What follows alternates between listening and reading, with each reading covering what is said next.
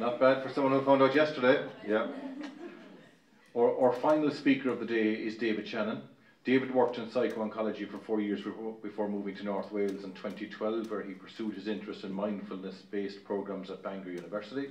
He's been working as senior counselling psychologist at Our Lady's Hospice in Harold's Cross and Black Rock Hospice since 2015. He's currently completing his doctorate in mindfulness in palliative care at the London Metropolitan University.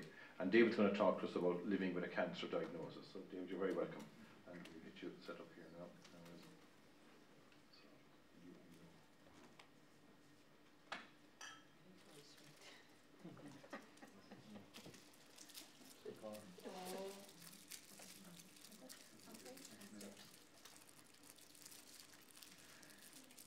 So, yeah, thanks very much for the invitation to be here with you today. And I'd like to just start with this Japanese proverb that I came across recently that suggests that actually the ability to be flexible and responsive and the ability to bend in response to whatever we might be facing in life might ultimately be a sign of strength rather than a sign of weakness. It seemed to summarize quite well actually what I would like to present to you today, so as a kind of a summary theme. So one of the ways in which psychology kind of offers a framework in terms of approaching and seeing and living with a cancer diagnosis is just to frame it generally in terms of stress. So I'd like to spend the first part of this presentation just talking a little bit of some of the common features of stress and also the role of perception and getting to know, or at least maybe inviting your curiosity around your own particular kind of stress signatures. What might be the key features for you around when you know that you're stressed? And we'll all as well have our own individual patterns of stress reactivity. And then I'd like to talk a little bit about more active ways then to manage stress.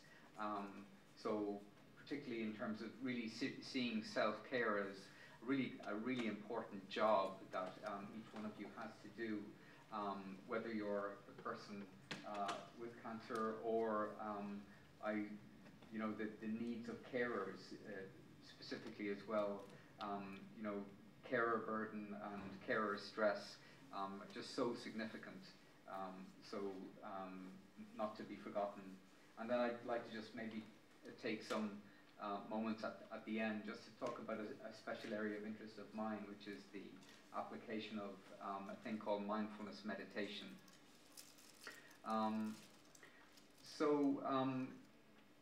Just to keep me on tracking, I've got a few notes here, but I just thought we'd just take a kind of whistle-stop tour through some of the kind of main features of stress.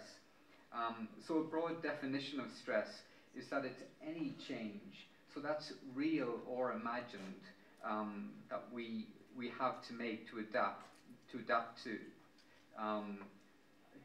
to what we're facing. So if it's any change, that means it can be both positive or negative kinds of stress. So for example, the move to a new house or to a new job or even going on holiday can be positive experiences of stress that we don't even register. But if any change counts as a stressor, then the changes brought about by a cancer diagnosis extend into every facet of your life, as you well know, often leading to a changed sense of self, or to a changed relationship to one's body, or to your relationships, or to your worldview. And not to mention the changes brought about by just the changes in your everyday routine by having to attend for different treatments and scans and appointments. So we also distinguish between acute and chronic stress. And actually the body is a wonderful ally in helping us to react to short-term acute stress.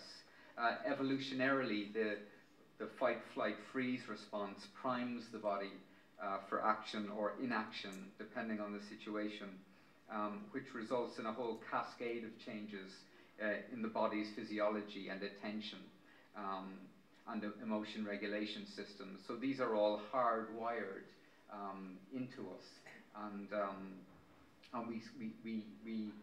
we share a lot of commonality in terms of this, but we also have our own individual patterns.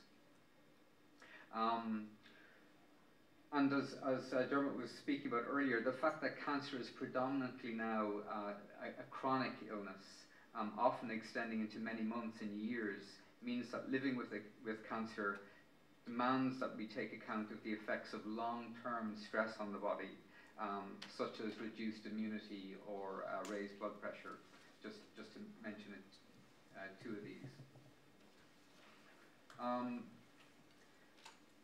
So the role of perception, how we think and feel about what's happening to us, is also fundamental to how we manage stress.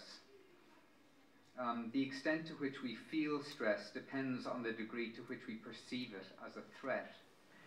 So predictability and control in the face of threat is also very important. The more we can predict and control what's happening to us, often the less stress we will feel. And this is why the uncertainty surrounding cancer treatment and outcomes can make cancer such a difficult experience. And also goes to explain how, in an effort to maybe make things seem at least more predictable or more controllable, that we can keep more in mind the feared thing. So actually that ends up ultimately being kind of counterproductive, because we keep more in our minds the thing that we're maybe most fearful of, and so maybe it doesn't give our mood a chance to recover, or give us a chance to direct our attention in ways and places that might ultimately be more supportive and helpful. Another, well, a key aspect of just wanting to show you this, this diagram is that another key aspect of stress is the particular individual pattern of stress reactions that we have. They, in and of themselves, become another layer of stress ultimately. So the kinds of reactions, the kinds of thoughts and feelings and physical sensations that we experience in response to stress, as well as the kind of activities and behaviors or impulses that we engage in, they can well end up compounding our experience of stress. So it ends up being sometimes quite circular.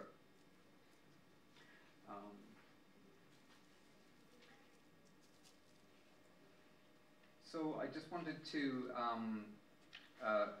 just present two very kind of broad patterns or ways of reacting to stress that we often fall into, and often we'll kind of go between these two broad categories of reacting to stress, but they are patterns associated with blocking or denying what's actually happening, and the other extreme then maybe feeling very overwhelmed and ultimately depleted and exhausted due to what we're experiencing.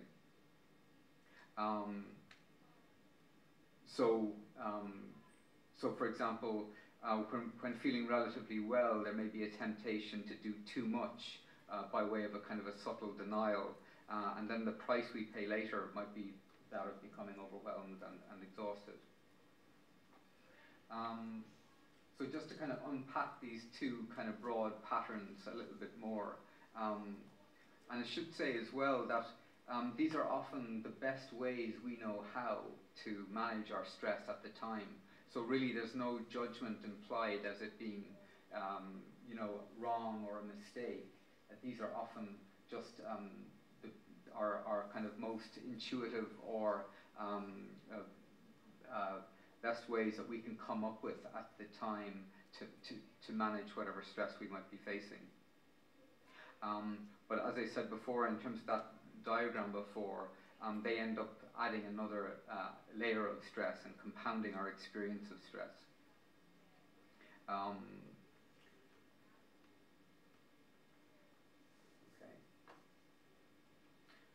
So I'd like to shift a little bit now to having just looked at the territory of stress a little bit, to looking at ways to how best to live with a cancer diagnosis.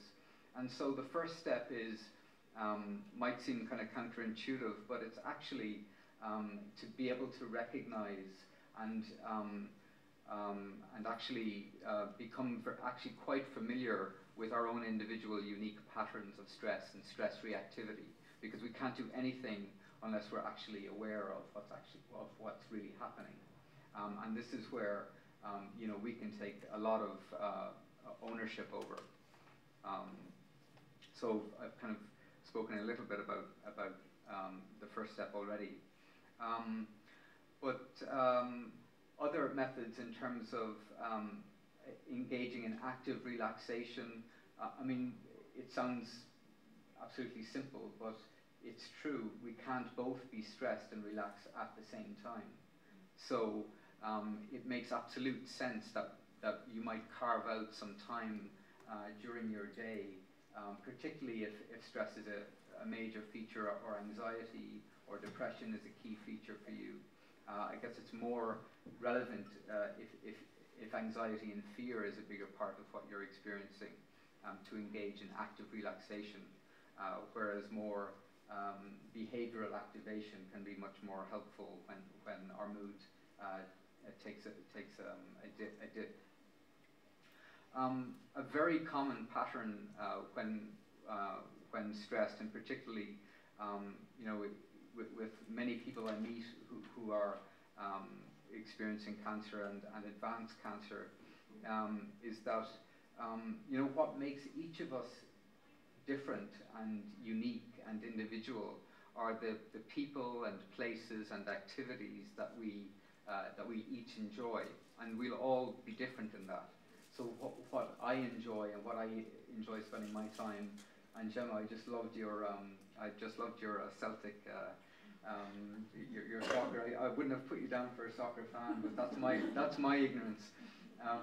It's precisely those things that give us a sense of pleasure and give us a sense of enjoyment that actually buffers our mood and allows us to feel that we're still engaged in life.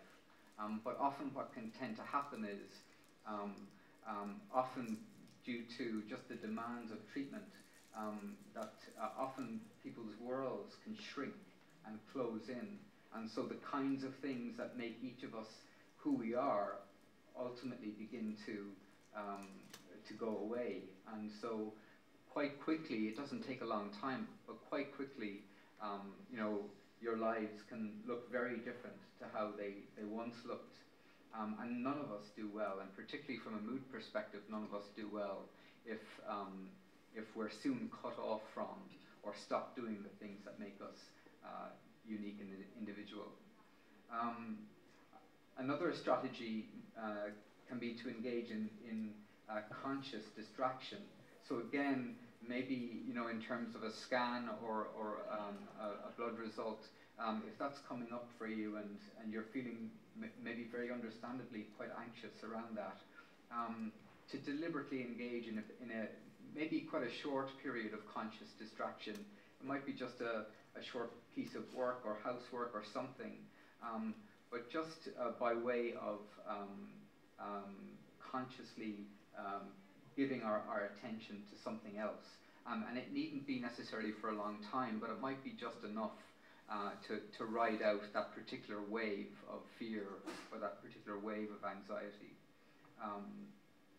Counseling, obviously, as well, might be really helpful, maybe particularly because it's outside of immediate networks of support, and that might just offer the possibility for new perspectives or new insights to emerge. And then just finally, I'd like to just maybe take a few moments just to mention the potential role of mindfulness meditation. And you might wonder, what on earth might meditation have to offer? But we hear the word mindfulness a lot these days, and It seems like if you're not practicing mindfulness meditation, then maybe there's something, maybe you're missing something. But just to say that mindfulness is often misunderstood as relaxation, and mindfulness isn't relaxation. It might be relaxing, but it's not. That's not the aim. It's not the intention to become relaxed. Really, the purpose of mindfulness meditation is simply to cultivate awareness. So the word mindfulness is synonymous with awareness, but it's also awareness plus. It's awareness that is infused by qualities of heart and compassion. So when you hear the word mindfulness, if you're not at the same time hearing the word heartfulness and qualities of heart like openness and gentleness and curiosity towards your experience, then you know, that's not a full understanding of what mindfulness is. And the thing about mindfulness is that we call it a practice. It's something, so if it was just a good idea, maybe it would be enough just for me to talk about mindfulness and we'd all get it and that would be fine. We could just apply mindfulness in our lives. But for most of us, we need to actually actively, consciously cultivate these qualities in our lives in a very intentional and in a very deliberate way. So maybe a helpful way to summarize what mindfulness is that it's the deliberate cultivation of a kindly, gentle awareness. And I've just put up this quote by John Kabat-Zinn, who's responsible for mindfulness coming into Western healthcare, starting as he did back in the University of Massachusetts in the late 70s. And if it's okay, I might read it for you. The only time you ever have in which to learn anything, or see anything, or feel anything, or express any feeling or emotion, or respond to an event, or grow, or heal, is in this moment. Because this is the only moment any of us ever gets. You're only here now. You're only alive in this moment. And in a way, maybe this gives you a sense of maybe why it is that we introduce a lot of our patients in the hospice to mindfulness meditation, because it might seem kind of strange, but often what people maybe are holding out for most is more time. And often, you know, the goal of treatment or the goal of any intervention might be the pursuit of more time. But what if, in the pursuit of more time, we're actually missing our time?